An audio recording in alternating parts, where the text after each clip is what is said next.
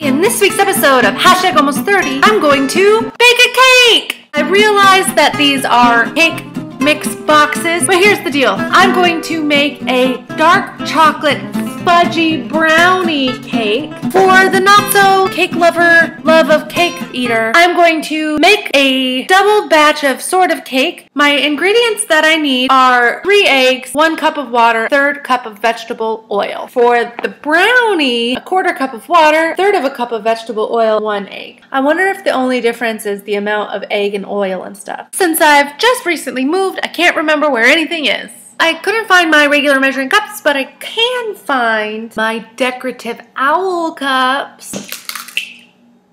Yeah. Give this a nice whiskey stir. Whiskey, yeah. Oh, you're supposed to preheat the oven. One says 325 and one says 350. So I'm gonna do 340. Brownie mix, cake mix. I feel like there's a lot of liquid in here compared to the batter itself, like the powdery dry stuff. Maybe I should not use a fork because it's not really working. It's very liquidy. They only gave me 1 lid, but 3 pans. Make sure you put oil or spray on your pan so that when you go to flip it out, you can do that. Olive oil. I used all this spray in all my other episodes. Touch there, touch there, touch there. You can also put flour in your pan, but we all know that I don't like flour. You want to pour your batter in your pans. That's pretty much that's the next step.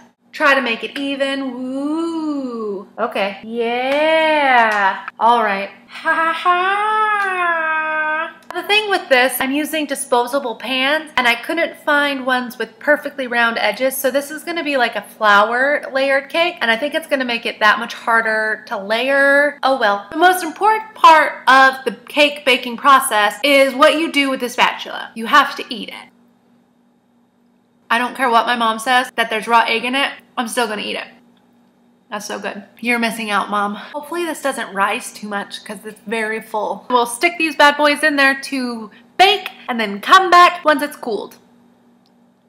I can't figure out how to use the timer on my oven. I'm gonna use the microwave, but I kind of feel like an idiot. We're going to start the frosting. I've got my 1 cup thing. This is a lot of margarine. I don't know about this. I don't have the right measuring cup for this, really. This is disgusting. It says to melt the margarine. Hopefully my owl is microwave safe because I'm just gonna melt it in here. Melt butter, stir in cocoa. Alternately add powdered sugar and milk, beating on a medium speed. I don't know where my beaters are at all. Found my measuring cups. Melted margarine. Hot, hot, hot, hot, hot.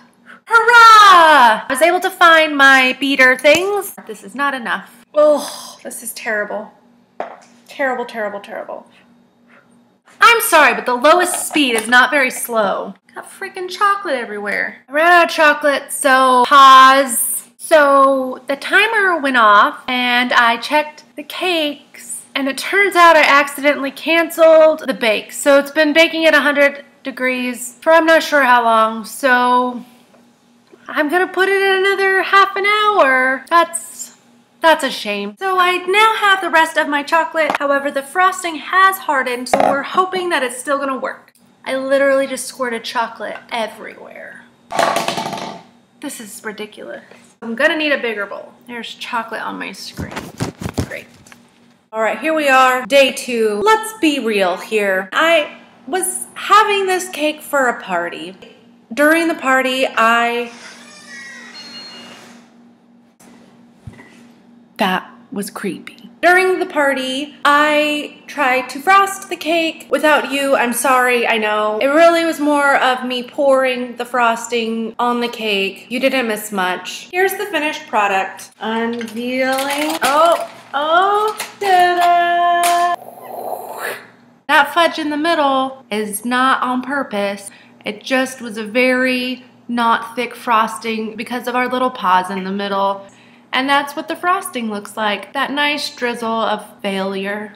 On this week's episode of Hashtag Almost 30, I learned sometimes you just can't do it all. I was moving, throwing a birthday party, planning the dinner, baking a cake, making jello, making a bunch of other food, trying to do my job, trying to clean my old apartment, moving. Pretty sure I already said that one. It's been a little crazy. But I also learned just because something looks terrible doesn't mean it is terrible. On the outside, this cake frosting looks pretty disgusting, but It's good. I'm not gonna lie. I learned that you should definitely be prepared, like pre-prepared. Sometimes you just gotta do what you gotta do and you can't have it all, and that's okay. Or you just gotta keep telling yourself that. Measuring cup, I don't know where you are. Measuring cup, I lost you.